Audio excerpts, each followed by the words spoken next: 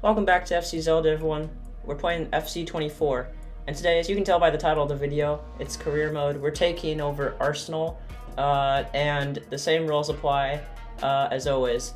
We are not getting financial takeover, as you can see right there on the screen.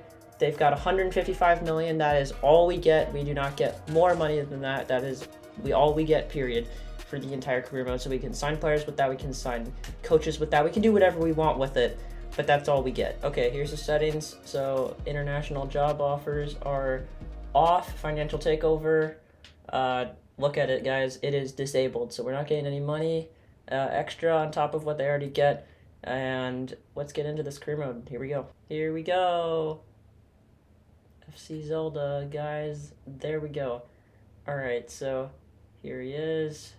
First initial press conference, he is in. All right, so we already set our tactical vision. Oh, that's not what I was doing. Okay, so I already set our tactical vision. We're doing Gengen pressing again. And I also put that we hired our starter coach. So we've got a few things we need to do. We got to do our training plan.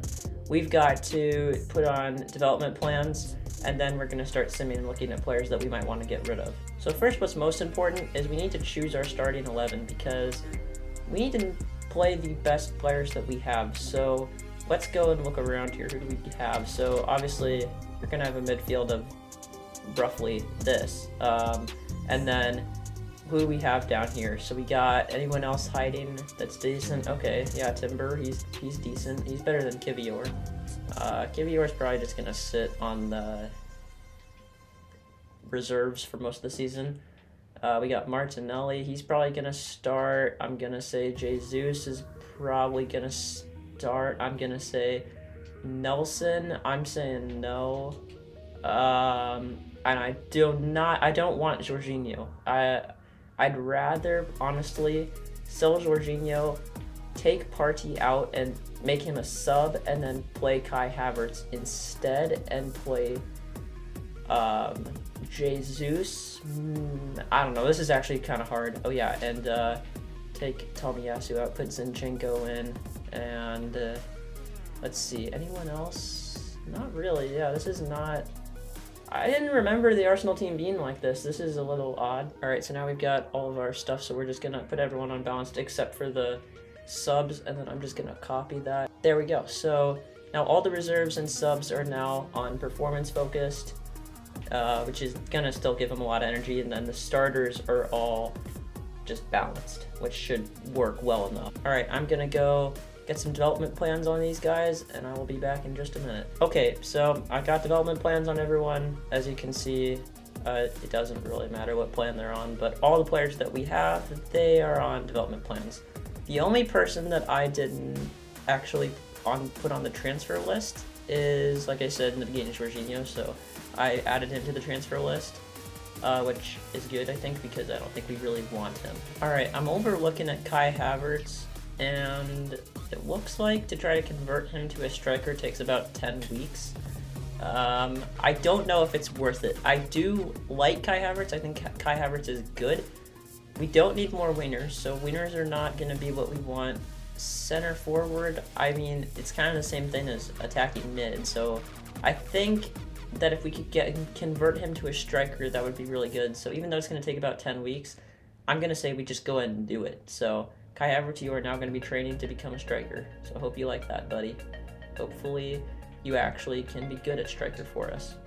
And for the time that you're going to be at striker, I'm saying honestly, just because Gabriel Jesus is not going to grow as much as Havertz is, so I'm saying we actually don't play him, and instead we put Fabio Vieira on the bench, and then Trossard can play wing, can play anywhere. Havertz can be our striker. I know that's going to obviously be weird, but I think that's honestly the best option. All right, so in terms of selling and buying people, I mean, really, our team's solid. Like, we don't need a lot of stuff. Like, you got these young wingers that we can bring in. We got Timber. We got a good, decent bench. You know, I think we're actually a solid team. I just don't know for sure if, because I mean, we got 161 million. It's like, I feel like we need to at least do something. I'm gonna go hire some more coaches.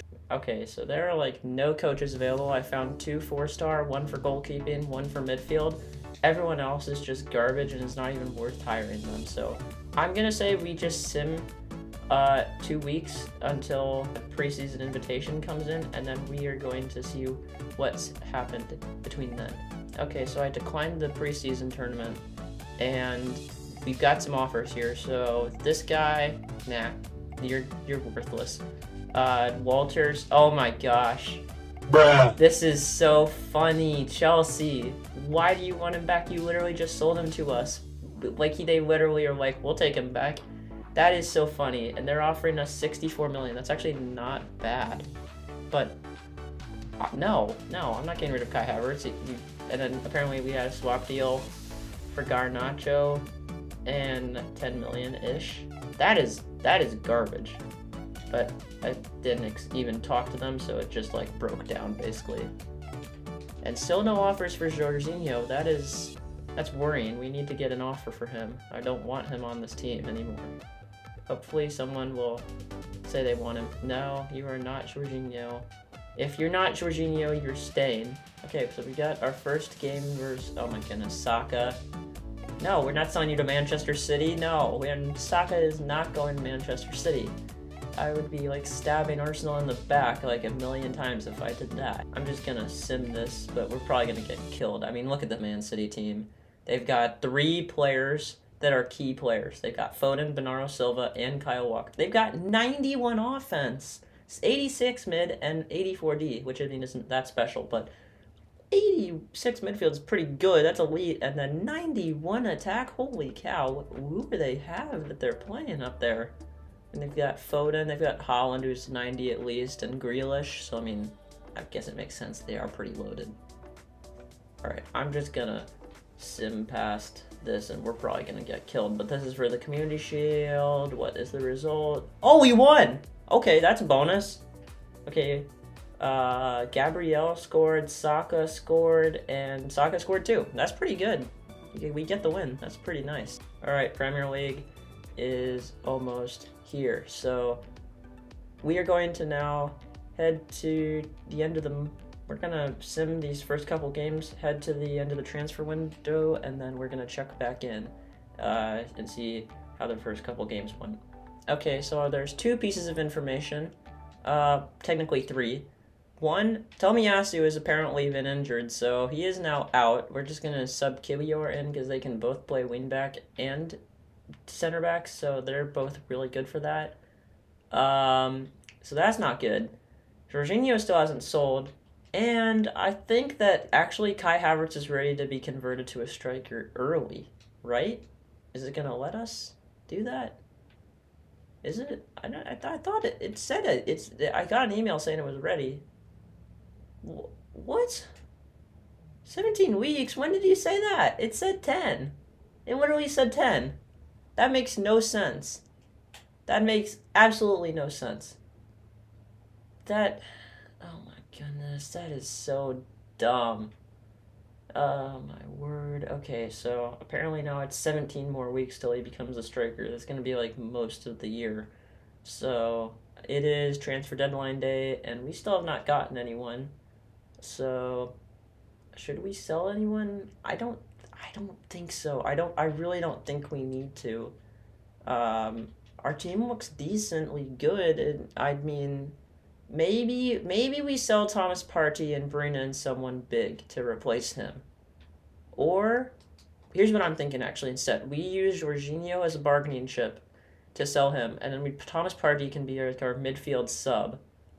And then get someone big to finish off this awesome midfield of Odegaard, Rice, and whoever we're thinking. I'll let you guys know who I'm thinking about in just a second. We'll be right back. Alright, here he is, Pedri. He is central midfield. He is 20 years old, and the price of this man is terrifying. They say they want 176 million, but we have a chance of around 141. This is going to take out all of our money, but let's just try and see what we can get. So first, I'm going to say, let's just offer them straight up Jorginho, who's only worth like 30 million. That's not going to help us that much. Let's offer him like 100 and 131 plus Jorginho and see what they say. Please?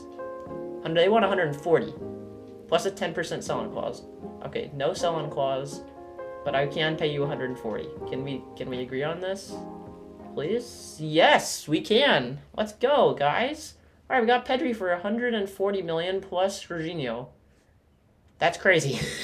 Here he is, Pedri. He is walking up to Arsenal. Let's see.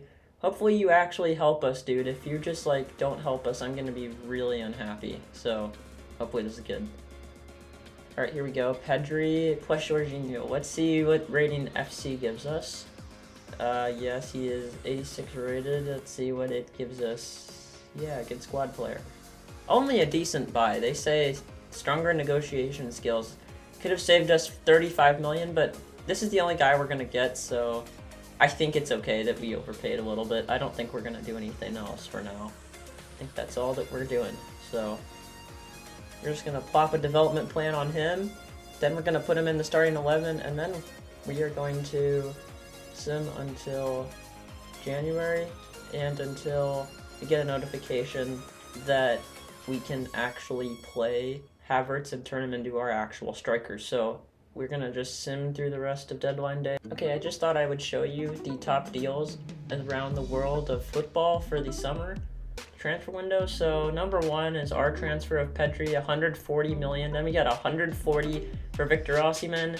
Then we got 136 for Frankie de Jong, 96 for Goretzka, 92 for Jack Grealish, 87 for Joshua Kimmich, 84 for Hakimi, 70 for Reece James, 68 for Upamecano, 65 for Berardi, and 60 for Mendes. So a pretty overall normal transfer window, except for the top two. Those are just, well, three technically. Those are all just like so much money.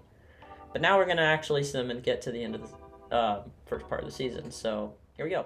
Okay, so we have simmed all the way to January. It is January 1st, 2024. So here's what we're going to do. We've got to check in real quick on Kai Havertz and see if, I mean, I'm 90% sure he's ready. Like, if he's, okay, yes, he is ready. Okay, so now he is a striker, an official striker, so that's good. Kai Havertz is now our striker, so that's cool. So now we're just going to see what position we're in for trophies and in the league. So first of all, we've made it to the third round of the FA Cup, so that's pretty good. We obviously won the Community Shield, barely. We got knocked out of the Carabao Cup. Where did we get knocked out? Oh no. Okay, okay. They won 4-2 on penalties. We played Newcastle. That's a little bit better. Premier League, we are in second place, 2 points behind Man City. That's pretty good. It's pretty good.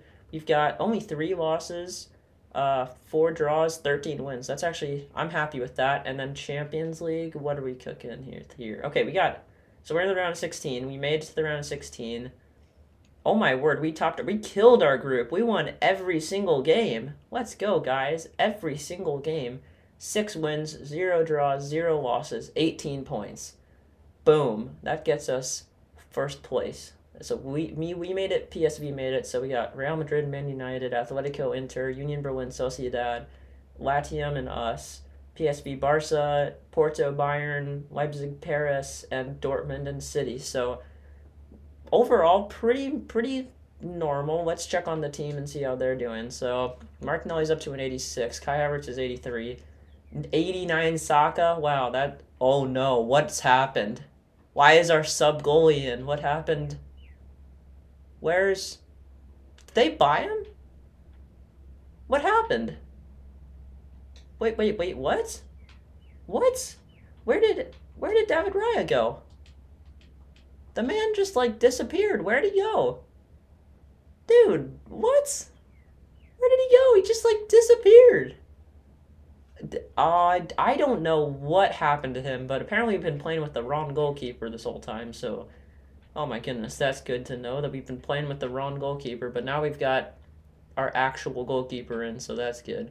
Got all these players, so I mean, actually they're growing and being really, oh my goodness, Pedri's killing it. I know it doesn't matter that much, but just to see how our players are doing. So Martinelli has got 10 goals. So that's pretty good. Jesus has 7. Odegaard has 6. Odegaard's leading in assists. And our goalkeeper is nowhere to be seen. So, okay, there's Ramsdale. Oh, wow, he's got 1 clean sheet in 11 games.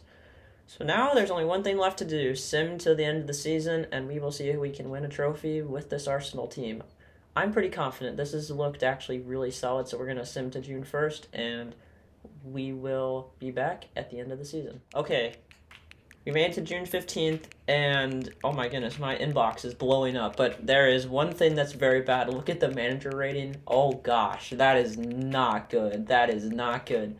That can only mean bad things have happened, so let's just check the player stuff. Okay, Martinelli ended up being 2nd. Saka came out of nowhere. Saka and Odegaard both were 2nd and 3rd in goal scoring. Let's just check out the team real quick. I mean, we're solid, guys. Like, we got a almost 90 rated midfield. That is really solid. We got a solid team all around them. Like, we're not bad. I don't understand, like, why our manager rating's so bad. But I'm a little scared, to be quite honest. So, here we go. Alright, so we're going to work up from the bottom. Alright, relegation zone. We got Sheffield, Brighton, and Luton Town. Wow, Brighton's relegated. That's not good. Crystal Palace, then Bournemouth, Brentford, then Fulham, Everton, then Burnley, Nottingham Forest, West Ham. Okay, we made top 10. Wolves, Newcastle, Aston Villa. Okay, Liverpool. Okay, we made top 5. United, Spurs, we're top 4. Chelsea, top 2. Man City! Yes! We did it! We did it! We did it! We won the Premier League, guys! Let's go! We won the Premier League! We've done it! Yes! 85 points. 5 losses, 7 draws, 26 wins. That is what you want to see. Boom! Alright, that is a good start. So that's our first trophy. Obviously, we won the Community Shield, so we're up to 2. Okay, so round 3. So we tied Bristol, so we got the replay. We beat them, okay. Round 4. Where are we? Hello? Okay, there we are. Okay, we beat Brentford. Round 5. Beat Chelsea. Round 6. Beat Preston. Semi-finals. Beat Aston Villa. Finals. Yes! We beat them again! Yes! That's the treble. We got a treble, guys. We got a treble. Okay, let's just see if we can keep cooking. Carabao Cup up next. Okay, and we may have just absolutely gotten murdered. Newcastle, you beat us 4-2 on penalties. I guess we asked too much of this Arsenal team. They couldn't win anymore. Alright, well, we got knocked out really early in the Carabao Cup. Let's see about the Champions League. Okay, so we know this. Alright, get the dramatic music out. So, Arsenal, they got top of their group, no losses, no draws, 18 points, into the round of 16. Oh, no. Oh. No. 4-0.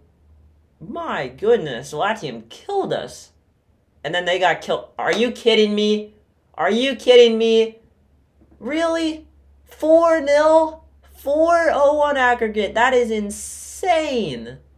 And then, oh goodness. Okay, Real Madrid won, so there's not much we can do about that, but alright, let's not overshadow all the good we've done. We have taken this Arsenal team and we have done all the things they've wanted to do for years. We've won 3 trophies. We've won the FA Cup, the Premier League, and the Community Shield, if you can even count the Community Shield. But we have done a great job. We have taken this team from a decent team and we have turned them into European beasts. So, everyone, thank you so much for watching. If you loved the video, why don't you smash that like button? And if you loved the video, why don't you subscribe so you can see more FC24 and more FC Zelda. Next career mode challenge? I don't know. We'll have to see what team's up next, but stay tuned for more teams, and you never know. If you're lucky, we'll play with your team. So thanks for watching, guys.